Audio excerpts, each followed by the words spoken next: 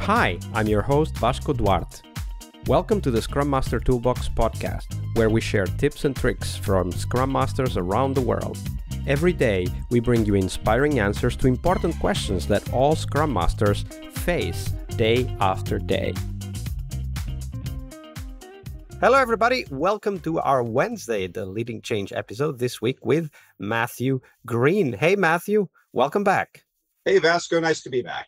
So, Matthew, on Wednesdays, we dive into change. We already talked a little bit about it on Monday, but we want the story of a change process now. And we really want to dig deeper into the story of that change process. And then as you go through the steps that you went through at that time, highlight for us the tips, the tricks, the techniques, the tools you learned back then that you still apply today.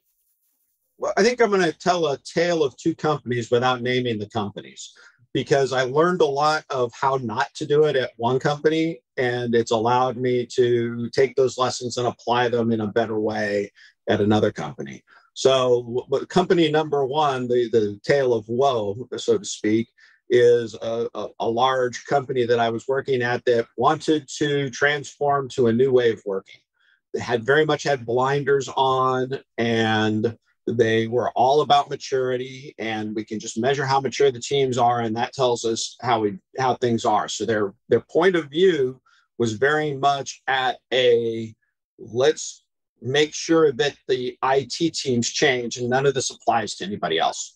So they're sort of stuck in this microcosm. So when I walk into the teams, sort of like we talked about the other day, Scrum was being done to these teams. They were being told, go do this framework. And then what we started running into was all of the anti-patterns that prevented the teams from even being successful in changing, because nothing was being done. It was still a prioritization through escalation environment. So it doesn't matter what was happening in the sprint.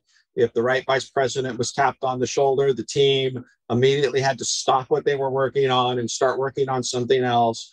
They weren't allowing teams to keep their agency or to keep their structure. And you'd have multiple instances of people being shared across teams or having roles that are outside of the team that they had to do in addition to the work that they had to do inside of the team. And so it was sort of this thought process of, it's just something that's done just to the teams in the IT division. That's the only people that need to change. So it's that whole story of incomplete change, especially from a leadership level. I don't have to change how I work, but we're going to get all this benefit because the teams are going to change, not me. Yeah, it's definitely, I've heard of that anti-pattern a lot, right? Like, we're all adopting Agile, except only the teams have to change, but everybody else stays the same. Yeah, we even saw it in the training. We collected during the training phase of working at this company, we collected 350 yes buts or Scrum buts at the back of the room. Because as we were saying, this is what Agile and Scrum is. People were saying, but that's not the way it works here. So we actually started collecting it so that we could say, okay, here's all the data that your teams are telling you that are preventing them from working the way you're asking them to work, and try to take that back to leadership and say, we need your help with this. But what that was met with was, just make them do it.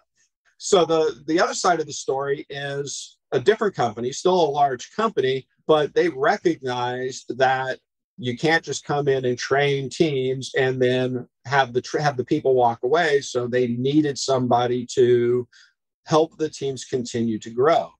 And so taking the lessons of why things didn't work at company one to company two, one of the biggest absences that I found was a lack of community. So we have all of these individuals spread all over, and change is contagious. But if you don't put people where they can catch it, they don't catch it.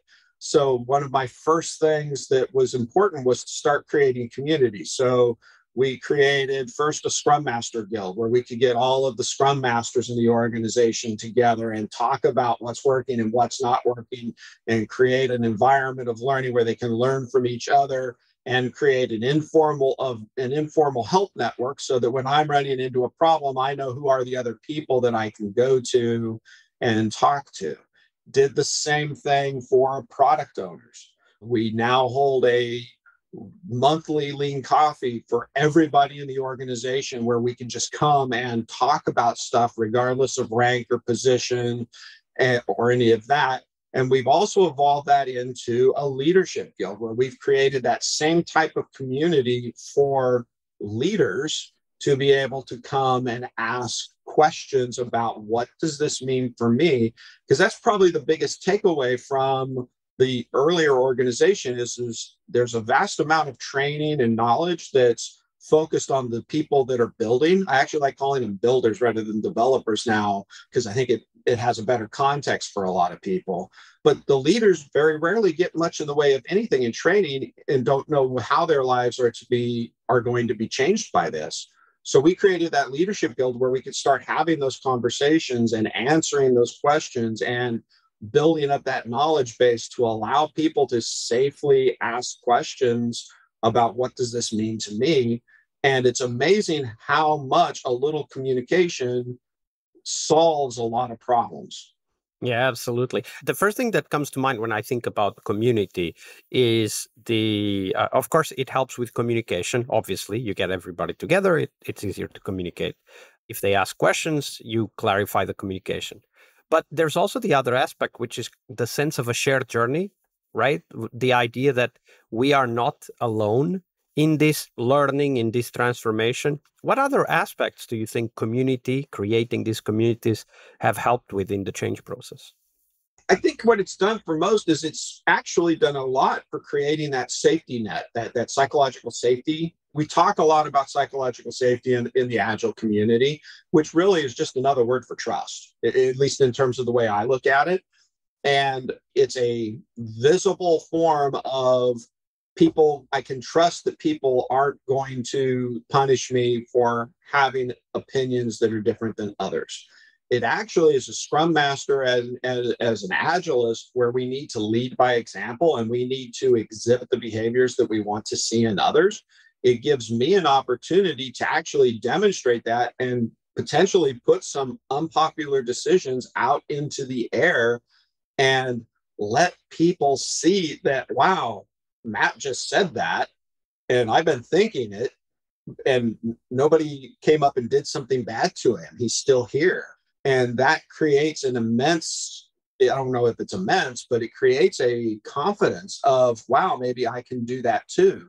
And the whole organization sort of levels up in its transparency when that happens. Yeah, absolutely. It gives us the opportunity also to lead by example, right? Like you just gave an example in the Scrum Master community. It's okay to have opinions that don't go like the Scrum book or the Scrum guide defines, right? It's okay.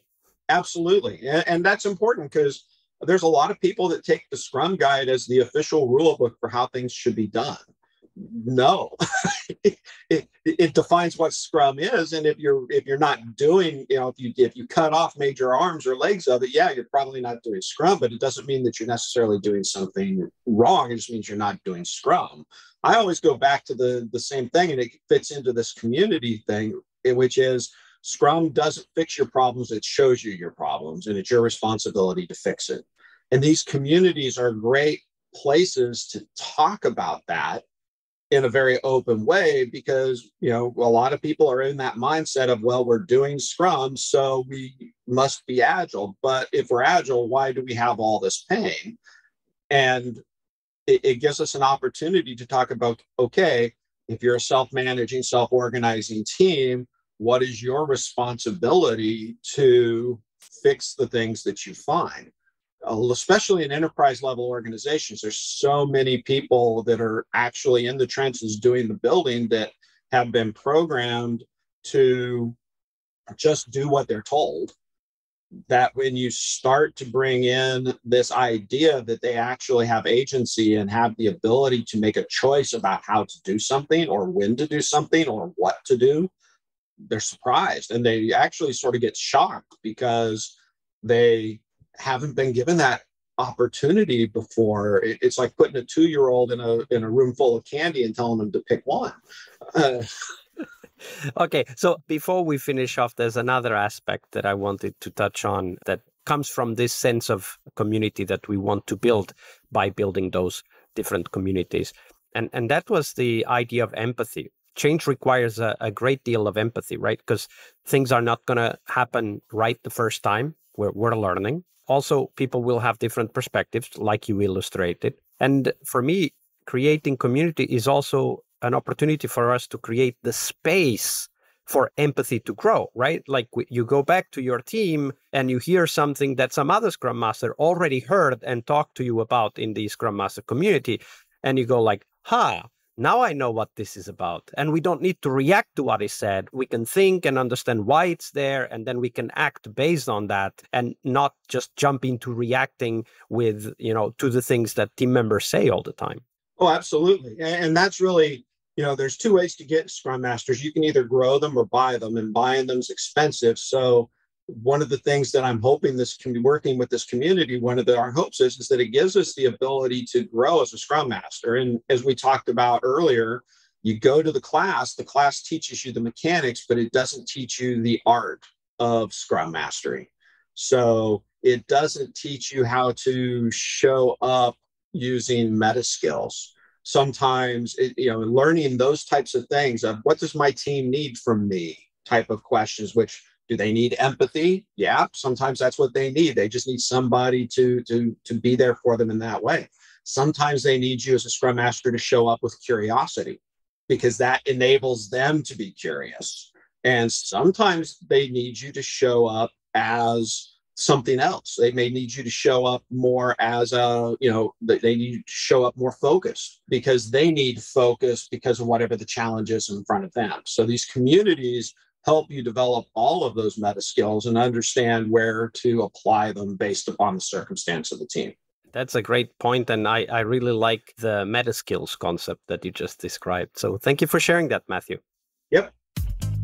Leading change is one of the core skills we must acquire, but it is only one of the steps towards our success as Scrum Masters. Tomorrow, on Success Thursday, we will talk about how to define success for the Scrum Master role. We'll cover tips on how to measure your way to that position, and most importantly, how to develop that focus on continuous improvement that is as important for Scrum Masters as it is for teams. See you tomorrow. We really hope you liked our show. And if you did, why not rate this podcast on Stitcher or iTunes? Share this podcast and let other Scrum Masters know about this valuable resource for their work. Remember that sharing is caring.